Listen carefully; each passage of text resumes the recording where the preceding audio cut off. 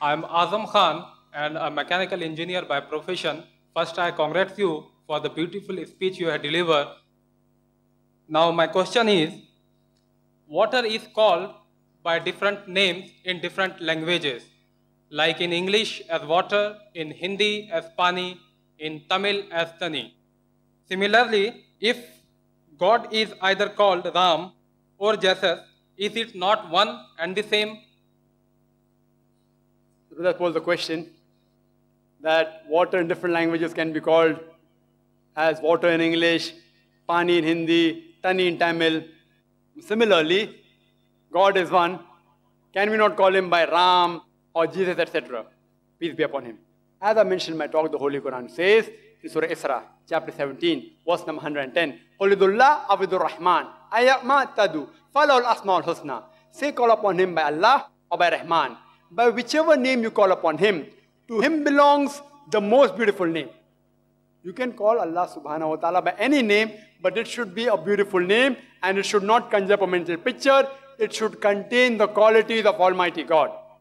And the same message is repeated in Surah Taha, chapter number 20, verse number 8. In Surah Araf, chapter number 7, verse number 180. As well as in Surah Al-Hashr, chapter 59, verse number 24, which says, to Allah belongs the most beautiful name. You can call him by any name, but it should not conjure up a mental picture.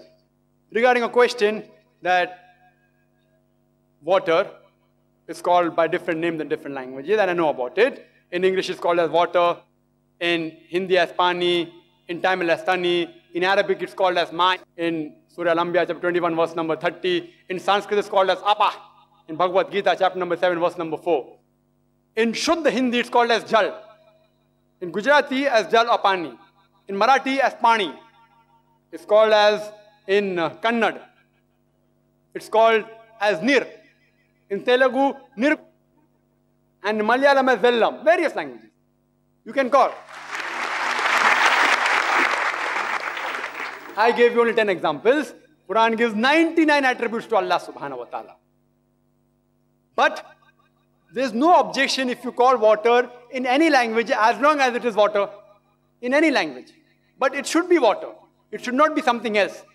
For example, if suppose someone comes and tells me that I have been advised by my friend that every day in the morning I should have 1 glass of pani. I know pani means water, so I understand what he's saying. But then he continues, but when I have that 1 glass of pani, I feel like vomiting. I ask him, why do you feel like vomiting? So he tells me, because the water stinks. It is yellowish in color.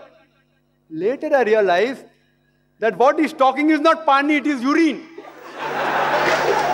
So somebody told him that you have 1 glass of urine, but the name he gave was pani.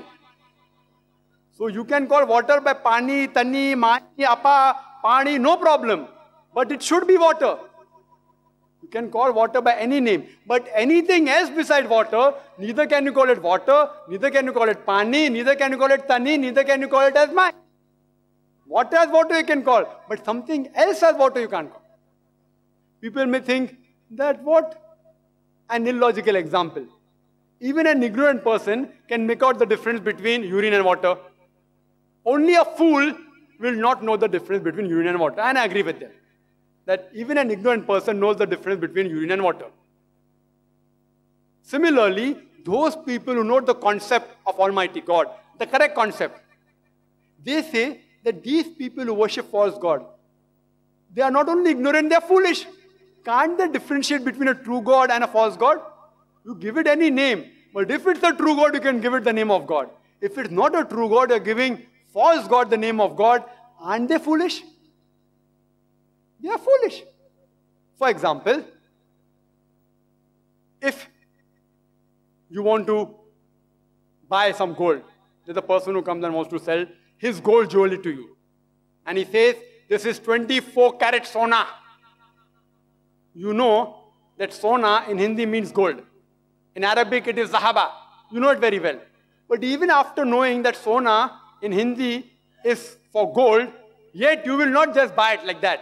You will verify whether the sona, what is calling 24 karat sona, is it actually 24 karat gold or not. You will not just buy it off.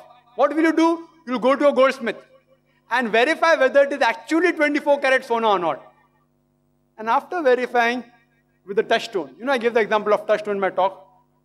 He tells you it is fake. Though the jewelry was glittering, but all that glitter is not gold. You will verify before buying the sona whether it's actually sona or not.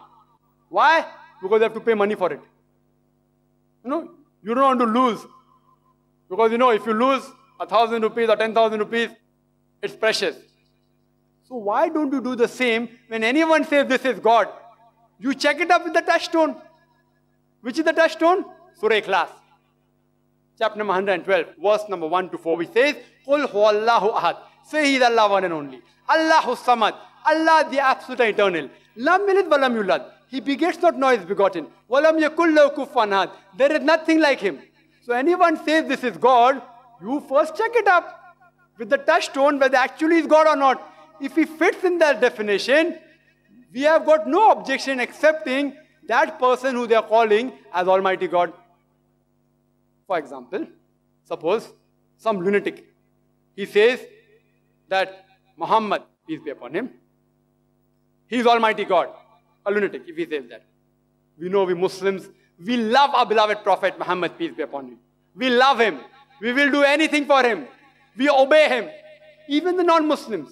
Michael H. Hart, when he wrote a book on 100 most influential people in the world, number 1 he gave to the last and final messenger, Prophet Muhammad, peace be upon him. Yet, in spite of that, we will use the touchstone, Surah Ikhlas. Though we respect him maximum amongst all the human beings, yet we'll check with the touchstone, Surah Ikhlas. Qul huwallahu ahad. Say He's Allah one and only. Is Muhammad one and only? May peace be upon him. Allah has sent several messengers. He's not the only messenger. We agree He's the last and final. But Quran says you have to believe in all the messengers. Do not differentiate in the belief of the messengers. Second is Allahu Samad. Allah the absolute and eternal. We know that our beloved Prophet Muhammad, peace be upon him, he was a great human being, but he was not absolute and eternal. He toiled. He worked hard. His biography tells us that he was even stoned many times. He prayed to Almighty God. He was not absolute and eternal. Third test is Lam yalid wa lam yulad. He begets not nor is begotten. We know that he was born in Mecca. He had a father and mother by the name of Abdullah and Amina. He had parents. He had children also. Fatima, may Allah be pleased with her. Ibrahim, may Allah be pleased with him. He was begotten and he also beget. So he is not Allah subhanahu wa ta'ala for sure. Though we Muslim, we love our Prophet. We respect our Prophet. No Muslim in his true senses will ever say that Prophet Muhammad is Almighty God. Never. You know why? Because Allah subhanahu wa ta'ala has seen to it that the Islamic creed, the Shahada, says La ilaha illallah Muhammad Rasulullah. There is no God but Allah and Prophet Muhammad is the messenger of Allah. We say this 5 times a day minimum. In the Adhan, in the Iqama, before Salah we always say there is no God but Allah and Prophet Muhammad, peace be upon him, is the messenger of Allah. He is the servant of Allah. To see to it that no one, however much he may love, he may not equate him to Allah subhanahu wa ta'ala. So whoever you are saying is Almighty God, you use the touchstone. Whether it be Jesus, whether it be Ram, whether it be Krishna, whether it be Buddha, whether it be Mahavir, use the touchstone. I have given you the touchstone. On the day of judgment, I can give shahada to Allah subhanahu wa ta'ala that the thousands of people that were present here, I showed them how to use the touchstone. Now the God that you worship, you apply this formula of touchstone to that God. If it passes the touchstone, even I agree He is Almighty God. If it doesn't pass, then you cannot call Him God at all. Hope that answers the question.